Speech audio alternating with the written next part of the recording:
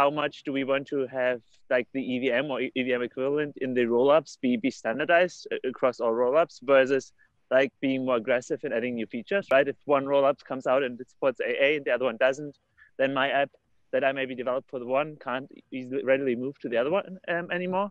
And then the question would be, do we still want to have the base chain be that standard where everyone basically just mirrors the features? Do we then still bring new features to the base chain, even if we expect them to only be used like in the rollups? Do we basically over time move to like a separate, more restricted feature set on the base chain and a more expanded one, still standardized on the rollups? I don't know. It would just be interested to hear perspectives on that point. Yeah, and like I think a big part of the benefit of being roll up first is definitely the ability to have a simpler base chain. And simpler base chains are valuable, because there's fewer things that can break. There's it's a less coding effort that needs to be done to build and maintain a client for them, and a lot of other benefits. So like I see two paths in the long term.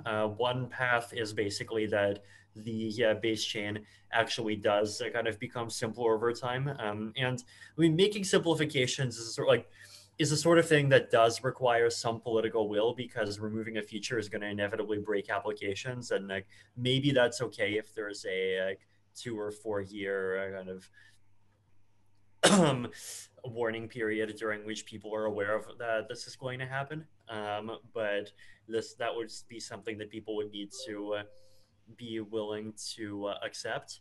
But the other approach is of course that in the long run, if we decide that we want to take one of the roll up and basically just integrate it into the base chain in a much more tightly coupled way, then that's something that could make sense, like especially if there does turn out to be one winner.